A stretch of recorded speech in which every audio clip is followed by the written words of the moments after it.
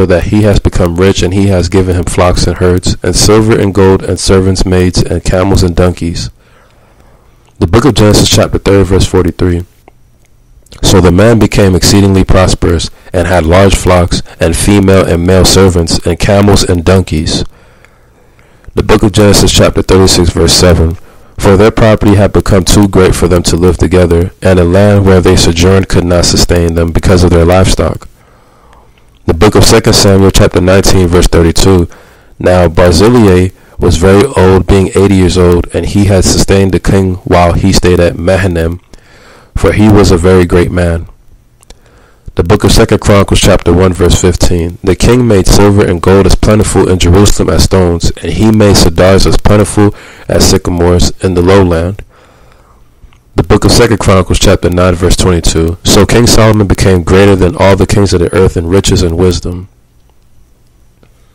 That abundance, y'all. The book of Job chapter 1 verse 3. His possessions were also were 7,000 sheep, 3,000 camels, 500 yokes of oxen, 500 female donkeys, and very many servants, and that man was the greatest of all the men of the east.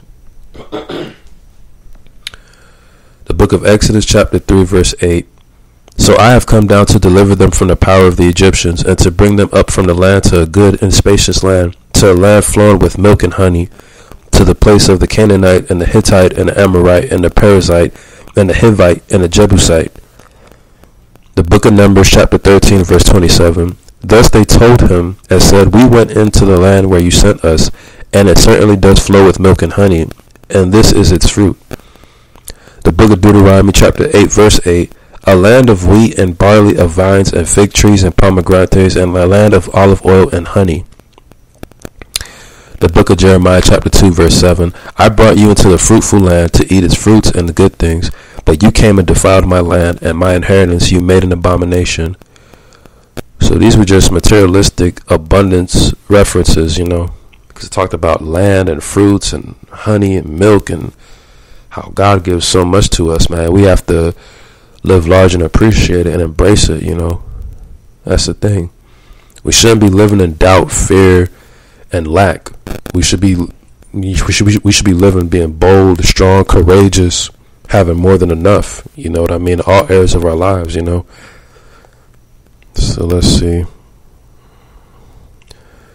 Now let's go. We're gonna read some more scriptures that regard to abundance, and then we'll go from there. The book of Exodus chapter 34 verse 6. Then the Lord passed by in front of him and proclaimed, The Lord God, compassionate and gracious, slow to anger, and abounding in love and kindness and truth. The book of Isaiah chapter 55 verse 7. Let the wicked forsake his way, and the unrighteous man his thoughts, and let him return to the Lord, and he will have compassion on him, and to our God, for he will abundantly pardon. The book of Jeremiah chapter 33 verse 6. Behold, I will bring to health and healing, and I will heal them, and I will reveal to them an abundance of peace and truth. The book of Ephesians chapter 3 verse 20. Now to him who is able to do far more abundantly beyond all that we ask for or think, according to the power that works within us. See, God does way more than we can imagine. Always keep that in mind. The book of 1 Timothy chapter 1 verse 14. And the grace of our Lord was more than abundant with the faith and love which are found in Christ Jesus. The 1 Peter chapter 1 verse 3. Blessed be the God and the Father of our Lord Jesus Christ, who according to his great mercy has caused us to be born again to a living hope through the resurrection of Jesus Christ from the dead. The book of Matthew chapter 13 verse 11. Jesus answered them, To you it has been granted to know the mysteries of the kingdom of heaven, but to them it has not been granted. The book of Matthew chapter 25 verse 29. For to everyone who has, more shall be given, and he will have an abundance. But from the one who does not have, even what he does have shall be taken away. The book of John chapter 10 verse 10. The thief comes only to steal and kill and destroy. I came that they may have life and have it abundantly.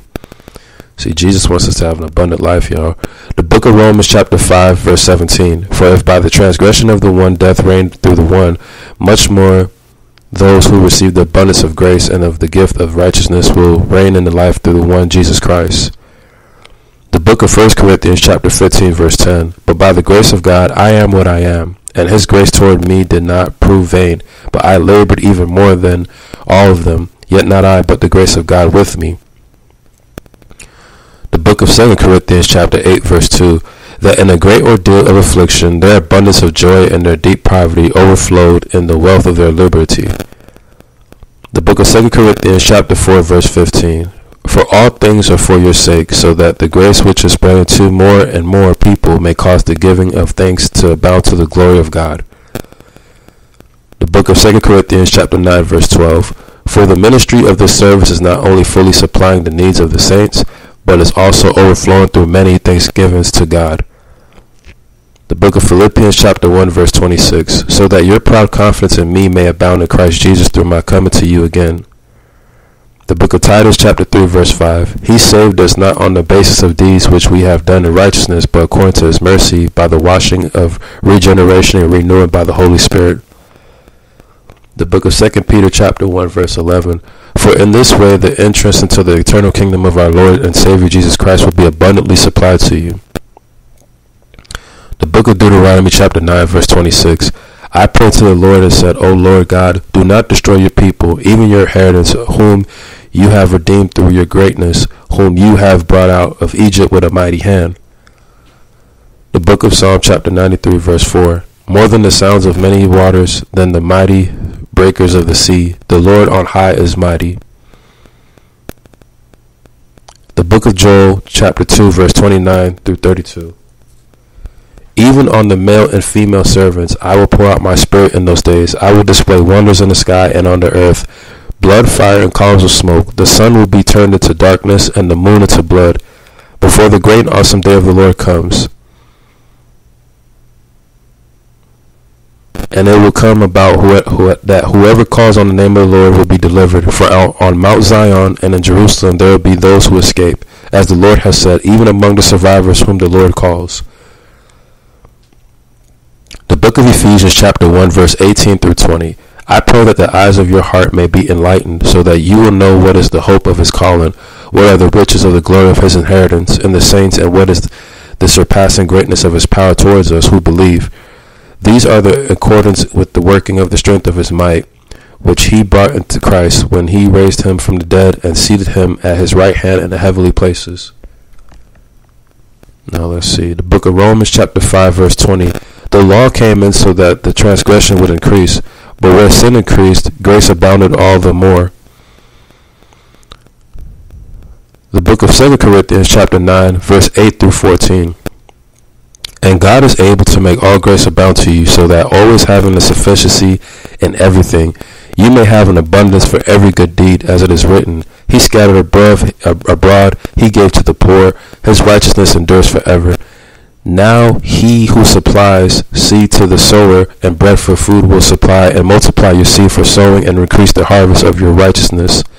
You will be enriched in everything for all liberty, which through us is producing thanksgiving to God. For the ministry of this service is not only fully supplying the needs of the saints, but is also overflowing through many thanksgivings to God. Because of the proof given by his ministry, they will glorify God for your obedience to your confession of the gospel of Christ, and for the liberty of your contribution to them and to all, while they also by prayer and on your behalf yearn for you because of the surpassing grace of God in you. The book of Ephesians chapter 1 verse 7.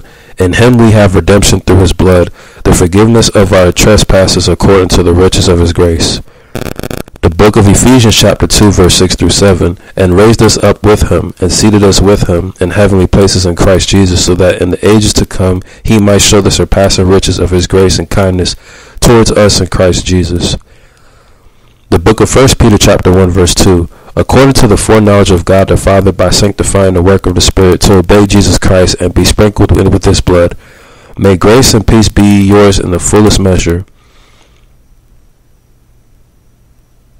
The book of 2 Peter chapter 1 verse 2. Grace and peace be multiplied to you in the knowledge of God and of Jesus our Lord. The book of Psalm chapter 119 verse 171. Let my lips utter praise, for you teach me your statutes. The book of 2 Corinthians chapter 4 verse 17. For momentarily Light affliction is producing for us an eternal weight of glory far beyond all comparison. The book of Psalm chapter 36 verse 8. They drink their fill of abundance of your house, and you give them to drink of the river of your delights. The book of Isaiah chapter 64 verse 4. For from days of old they have not heard or perceived by ear, nor has their eye seen a God besides you, who acts in behalf of the one who waits for him. The book of 1 Corinthians chapter 2 verse 9. But just as it is written, things which the eye has not seen and ear has not heard, and which have not entered the heart of man, all that God has prepared for those who love him. The book of Revelation chapter 14 verse 3. And they sang a new song before the throne and before the four living creatures and the elders, and no one could learn the song except the 144,000 who had been purchased from the earth. That abundance is beautiful, y'all. It really is. Abundance spiritually. The Most High is awesome. His grace and mercy and peace is a beautiful thing to embrace. You know, we got to have an abundant life, you know. Let's read a few more scriptures. The book of John chapter 10 verse 10. The book of John chapter 10 verse 10. The thief comes only to steal, kill, and destroy. I came that they may have they might have life and have it abundantly. The book of Matthew chapter 6 verse 33. But seek first his kingdom and his righteousness, and all these things will be added to you. The book of Psalm chapter 16 verse 11. You will make known to me the path of life. In your presence is fullness of joy. In your right hand there are pleasures forever.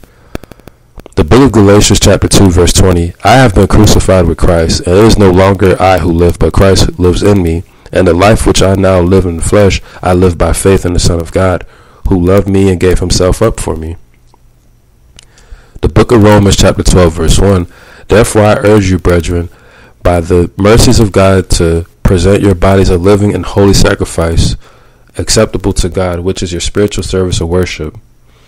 The book of John chapter 1 verse 12. But as many as received him, to them he gave the right to become children of God, and even to those who believe in his name.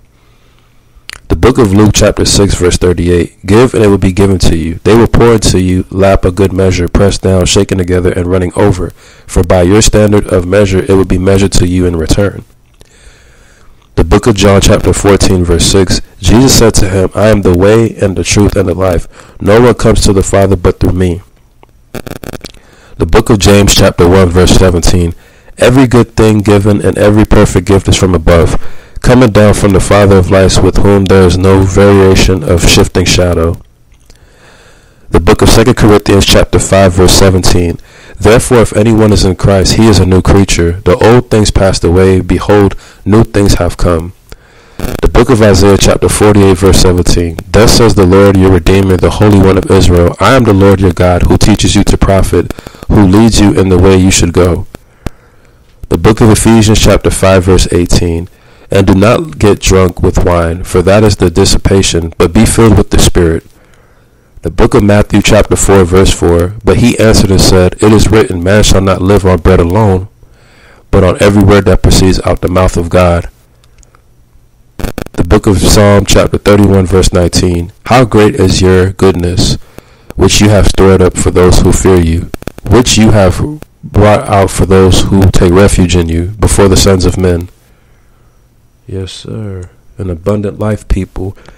We need to live an abundant life for God. You know, straight up. We need that abundant mercy, you know what I mean? The book of 1 Peter chapter 1 verse 3.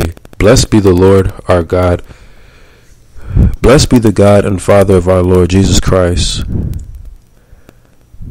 who according to his great mercy has caused us to be born again to a living hope through the resurrection of Jesus Christ from the dead. The book of Numbers chapter 14 verse 18. The Lord is slow to anger and abundant in love and kindness, forgiving iniquity and transgression, but he will by no means clear the guilty, visiting the iniquity of the fathers on the children to the third and the fourth generations. The book of Psalm chapter 86 verse 5. For you, Lord, are good and ready to forgive, and abundant in love and kindness to all who call upon you. The book of Psalm chapter 86 verse 15. But you, O Lord, are a God merciful and gracious, slow to anger, and abundant in loving kindness and truth. The book of Psalm chapter 51 verse 1. For the quiet